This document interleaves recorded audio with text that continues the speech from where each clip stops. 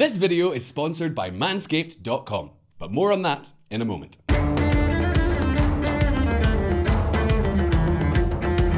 Ireland is one of the richest countries in the world, but you already know that. Practically all the big tech companies from Apple to Google have their European headquarters in Ireland. If you work in anything related to IT, you've probably received an offer to work in Dublin. What you probably don't know is that the country is really rich, richer even than Switzerland. But not only that, Ireland has been growing at a rate of an emerging country over the last decade. Remember 2020, the year of the coronavirus? That year when practically every country in the world went into recession. Well, Ireland not only continued to grow, its GDP grew by 5.8%. To give you an idea, these are the figures typical of a country like China or Vietnam.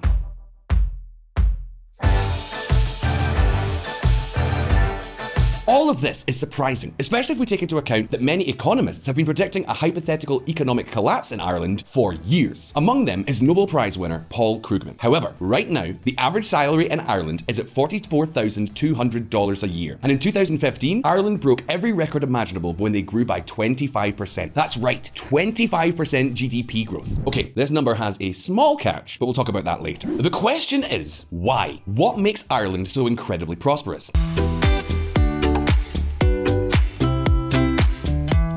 Many of you probably already have an answer in your head. Low taxes. Exactly. Ireland has one of the lowest corporate tax rates in the world. This has served to attract the world's largest multinationals. However, there is some news. Check this out. Republic of Ireland to increase corporation tax rates to 15%. And now the question is, now that they are going to raise the corporate tax level, won't that be the end of the goose that lays the golden egg? Or maybe Ireland is much more than a low tax country. Why exactly is Ireland so rich? Why do they keep growing as if they were an emerging country? Today, we're going to answer all of these questions. But first, this is one of those videos where we're going to start off with a little bit of history. Let's get cracking.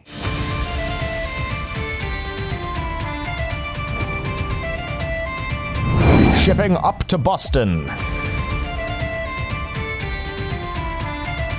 I know what many of you are thinking, especially if you're watching this video from the United States. The first thing that comes to your mind when you think of Ireland is the St. Patrick's Day Parade in Boston. A parade that has become famous for the traditional Dropkick Murphys concert. And yes, you did hear correctly, I said Boston, Massachusetts, and not Dublin. The truth is that there are more Irish descendants living in the United States than in Ireland itself. Here's a chart. Here you can see how Ireland has been losing population since the 19th century. That is, since even before it became independent from the British. And there is one explanation for this: poverty. For centuries, the island of Ireland was part of the United Kingdom, but they were dirt poor. The Irish were second-class citizens. And don't think we're talking about first world poverty here either. We're talking about real misery. To give you an idea, in the 1940s alone, more than 1 million Irish died of starvation. However, in 1937, and after a bloody civil war, the Republic of Ireland drafted its constitution. However, poverty and hunger persisted. Why? The answer to that lies in politics.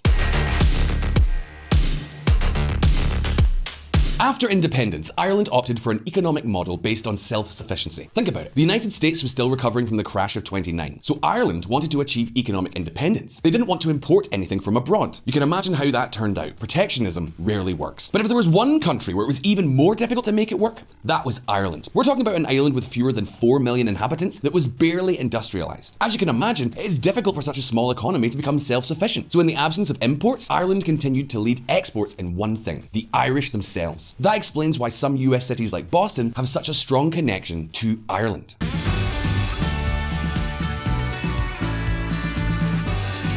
However, those things began to change in the year 1959 with this gentleman you see on the screen, Sean Thomas O'Kelly. And I'm not making that up, that's actually his Irish name. This gentleman was the Prime Minister of Ireland and was the catalyst of the first attempt to liberalise the Irish economy. And why do I say attempt to? Well, because good old O'Kelly only followed some parts of the recipe. In 1959, he created a free trade zone next to Shannon Airport. This is how the first foreign companies arrived. During the following decades, Ireland reduced corporate taxes to attract even more companies. For example, Apple was established in Ireland in 1980.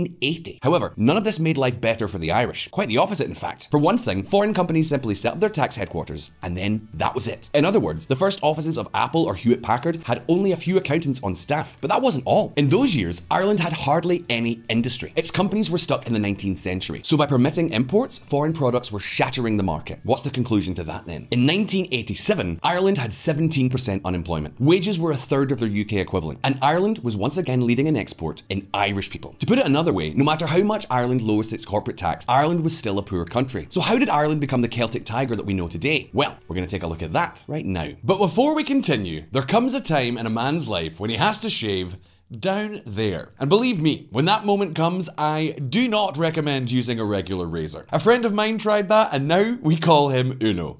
That's all I can say on the matter. In other words, there's only one realistic option for trimming below the waist, and that's Manscaped. This performance package by Manscaped is an all-in-order starter kit for body hair grooming and hygiene. Included in the package is the marvelous Lawnmower 4.0 electric trimmer. With its unique skin-safe technology, it helps prevent nicks and cuts. And don't worry, I'm not going to give you a demonstration in front of the camera. Since this trimmer is both cordless and waterproof, you can use it in the shower or run it under the sink to prevent any messy cleanup. Also, the razor has a little built-in LED light that helps us to see better in all the nooks and crannies, and even has a travel lock for when you go traveling. But that's not all. In addition to the razor, the Manscaped Performance Package includes an epilator for nose hairs, the so-called Weed Whacker. And there's two deodorants designed for the male crotch, the Crop Preserver and the Crop Reviver. Now that summer is coming, they'll come in especially handy. And as always, we have a very special discount for all of you who follow us here on VisualPolitik. Basically, if you use the code VPEN, you will get a 20% discount plus free international shipping. So,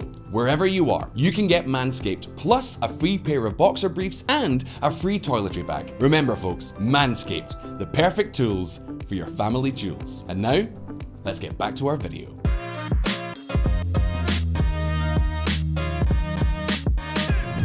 The roar of the Celtic tiger.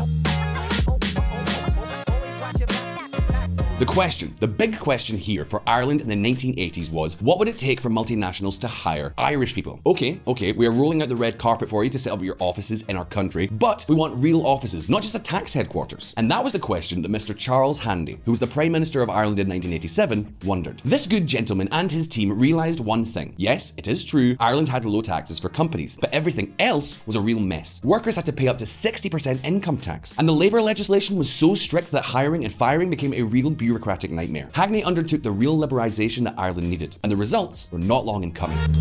Hewlett-Packard's Leixlip plant is to employ 2,000 people by 2000. Suddenly, the Irish media started publishing news stories like this almost every month. To give you an idea, in just over a decade, the Irish went from being paid 2/3 of what they were paid by the English neighbours to surpassing them.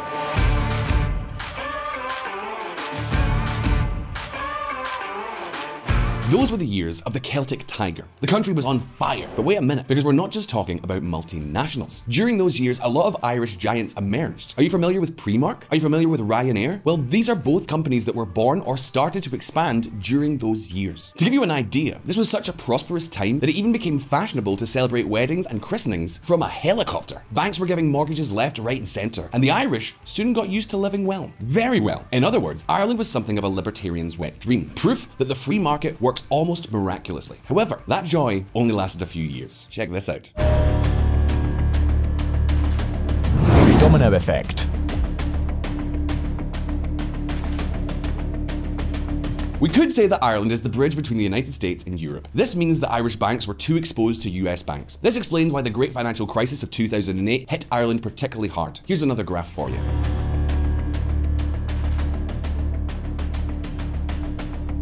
Here you can see how Ireland suffered a recession, even worse than the United States. And you can imagine how many economists and analysts were chanting, "We told you so," in those years. But that's not all. What do you think Ireland did to avoid the collapse of its banks? Exactly, it asked for a bailout.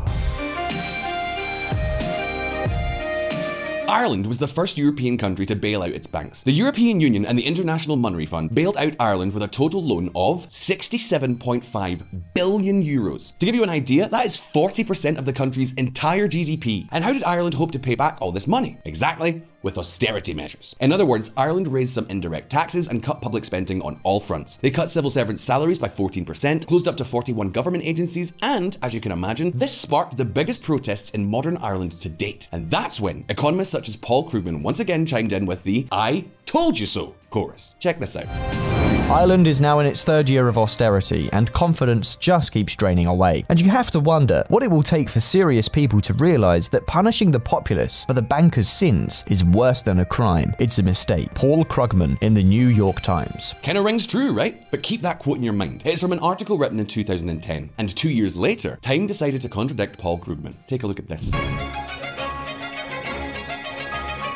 As you can see, Ireland has not only recovered from the crisis, right now it is substantially richer in terms of GDP per capita than the United States itself. And yes, look closely at the jump between 2014 and 2016. That's the date when Ireland broke all records and increased its GDP by as much as 25%. The question is, how did they do that? Was there any cheating? Well, we're gonna look at that now.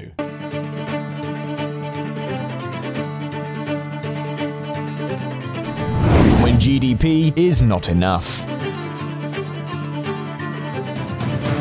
Imagine Paul Krugman's face. He predicted Ireland's economic collapse, an austericide that never came. Within a few years, Ireland put aside the debt crisis and returned to growth as if there was no tomorrow. And not just growth, it broke all the records in economic history, a growth rate of 25%. Boom! So sorry, not sorry, China. What do you think good old Krugman did? Well, he started to investigate the real reason for such spectacular growth, and he found this. Leprechaun economics. Ireland reports 26% growth, but it doesn't make sense. Why are these in GDP? Paul Krugman. That's right. The truth is that, in this case, Krugman was right. That rise of more than 25% of GDP is due to the fact that large multinationals, mainly Apple, moved their profits to Ireland to benefit from such low taxes. To give you an idea, Apple alone came to move more than 147 billion euros, that's $149 billion, to Ireland between 2004 and 2014. That's a simple financial transaction, right? But 147 billion euros is a real money grab, especially for a small country like Ireland, with a GDP that is now, in 2020, at 418 billion euros. Put it another way, the statistics do not reflect reality. All that Apple money hasn't made it into the Irish economy. In reality, it's just a number on a balance sheet. And the truth is that Apple are not the only ones. According to the IMF, 60% of foreign investment in Ireland is just numbers. Krugman called this, imaginatively, leprechaun economics. Leprechauns are elf-like creatures from Irish mythology. Put it another way, classical econometrics simply doesn't work in Ireland. The statistical distortions created by the impact on the Irish national accounts of the global asset and activities of a handful of large multinational corporations have now become so large as to make a mockery of conventional uses of Irish GDP. Patrick Honohan, ex-governor of the Central Bank of Ireland. In fact, Ireland currently uses different metrics than other countries to measure its economy. But, statistical distortions aside, the leprechaun economics phenomenon served to bring all of Ireland's tax schemes into the debate. Scores of multinationals have been taking advantage of Ireland's low taxes to create tax schemes in which they pay very little tax. In fact, for 2017, both the European Union and the United States have come out with several measures to avoid tax competition from Ireland. And that's not all. Ireland's own government has already committed to raising taxes. Check this out.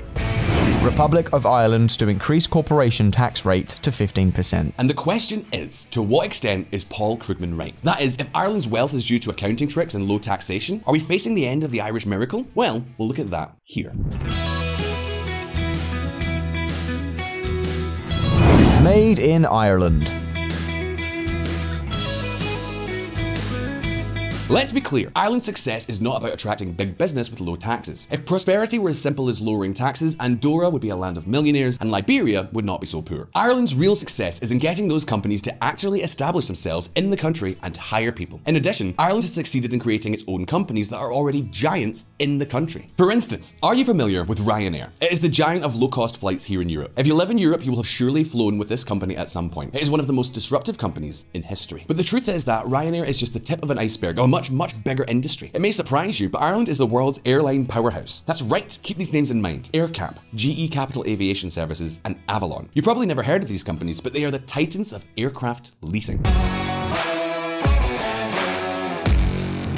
Most of the world's commercial airlines do not own their aircraft, they lease them. And that is how 22% of the commercial aircraft flying around the world come from Irish companies. And what about software? That's right, this is a sector where all these large multinationals are located. From Google to Facebook, all of them have their tax headquarters in Ireland. But we're not just talking about tax headquarters anymore. The software sector alone employs 24,000 people. Not bad, considering that Ireland's population is lower than 5 million people. In other words, Ireland's economy is not only hyper-diversified, it is also full of world leaders. And all of this explains explains why not even the coronavirus has made a dent in the country. Put it another way, Ireland does not appear to be on the verge of any major crisis. At least, not the kind of crisis that Paul Krugman was imagined. Does this mean the Irish are not in trouble? Not exactly, but we're talking about a different kind of crisis. Check this out. Housing crisis will decide Ireland's political future. Exactly. This is the B side of economic success. Ireland is no longer exporting labour, quite the contrary. Cities like Dublin and Cork are receiving people from everywhere, and there is hardly any housing to accommodate so many people. This is not a minor problem, and it is something that affects many other countries, but Ireland has a particularly pressing problem in this regard. The question now is, how can it be solved? More importantly, what lessons can be drawn from the Irish model for other countries? How do you think the crisis caused by the Ukrainian war will affect Ireland? You can leave me your answers in the comments below. And don't forget, here on VisualPolitik, we release new videos every week. So subscribe to our channel and hit the little bell button down there so you don't miss any of our updates. If you like this video, like it so we know, and I'll see you next time.